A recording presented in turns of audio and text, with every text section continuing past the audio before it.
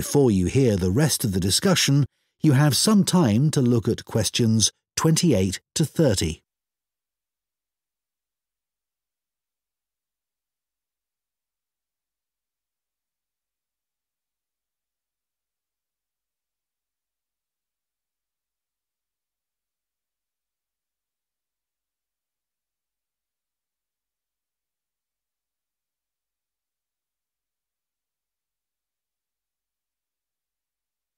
Now listen and answer questions 28 to 30. I think one reason why the origami activity worked so well in this class was that the teacher was well prepared. Right. I think it would have taken me ages to prepare examples showing each of the steps involved in making the bird, but that was a really good idea. The children could see what they were aiming for. And much better for them to be able to hold something rather than just looking at pictures. Those physical examples supported her verbal explanations really well. It's strange that origami isn't used more widely. Why do you think that is? Well, teachers may just feel it's not that appealing to children who are used to doing everything on computers, especially boys, even if they're aware of the benefits. Oh, I don't know. It's no different to any other craft activity. I bet it's because so many teachers are clumsy like me. That's true. Too much effort required if you're not good with your hands. Well, anyway, I think we should try it out in our maths teaching practice with Year 3. I can see using origami is a really engaging way of reinforcing children's knowledge of geometric shapes, like they were doing in the video. But I think it would also work really well for presenting fractions, which is coming up soon. Good idea. That's something most of the kids in that class might struggle with. Origami would also be good practice for using symmetry, but I think they did that last term. OK, well, let's try and get some ideas together and plan the lesson next week. OK, if you could also...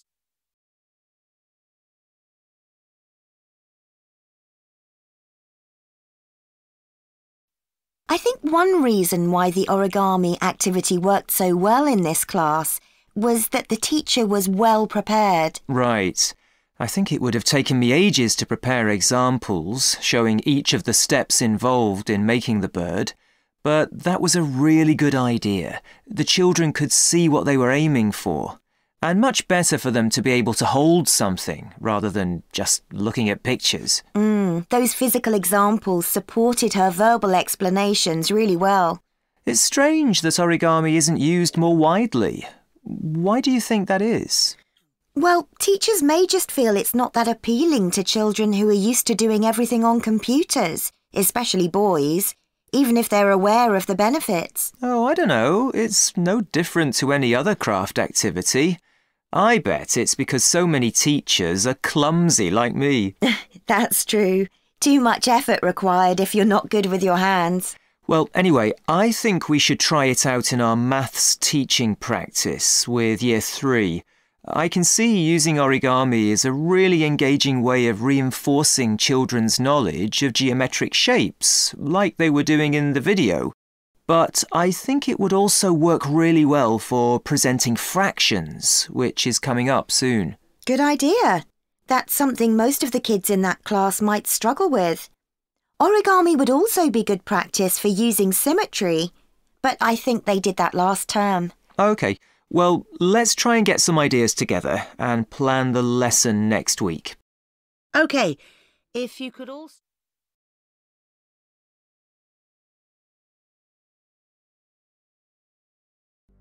Background. If you're preparing to take the Ielts test, you're not alone. Over 2 million people all over the world take the test each year. A knowledge of English is increasingly important for people who want to enter the higher education or work in countries where English is the first language, and Ielts is widely recognized by universities and colleges, professional bodies, employers, immigration authorities, and other government agencies. Academic and general training tests. There are two versions of Ielts, academic and general training or GT. When you enroll, you can choose which version you want to take. You should take IELTS Academic if you want to study in higher education, for example, on an undergraduate or postgraduate course at a university where the teaching is in English. You should take the general training version if you intend to live and work in an English-speaking country and need to show the migration authorities that you have the required level of English. Your teacher can advise you on the version which is appropriate for you, or you can contact the organization you intend to apply to and find out which one they require. The test. There are 4 parts to the test: listening, reading, writing and speaking, and you must take them all.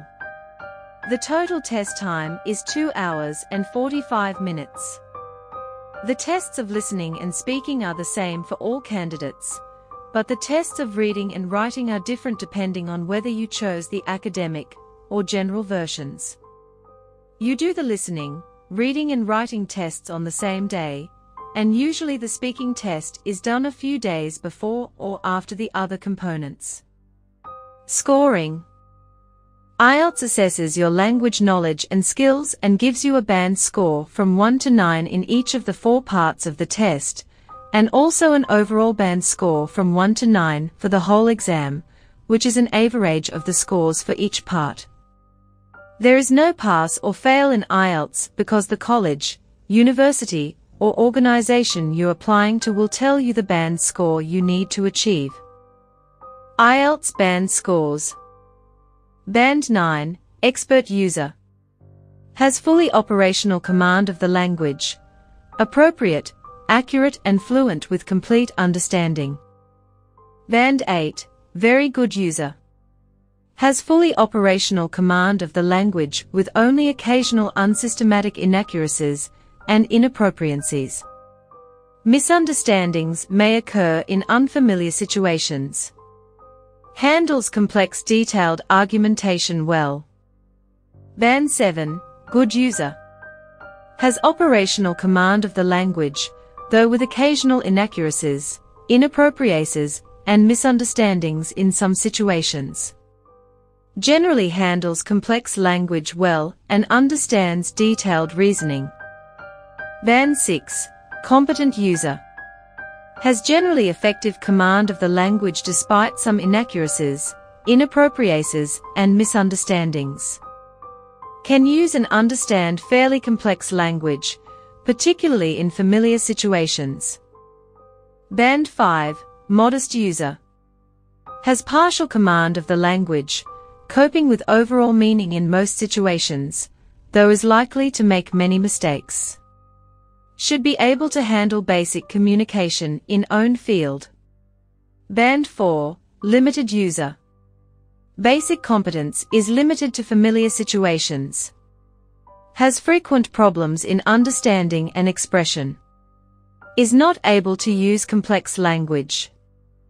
Band 3, Extremely Limited User conveys and understands only general meaning in very familiar situations. Frequent breakdowns in communication occur. Band 2, Intermittent User. No real communication is possible except for the most basic information using isolated words or short formulae in familiar situations, and to meet immediate needs. Has great difficulty understanding spoken and written English. Band 1, Non-User. Essentially has no ability to use the language beyond possibly a few isolated words.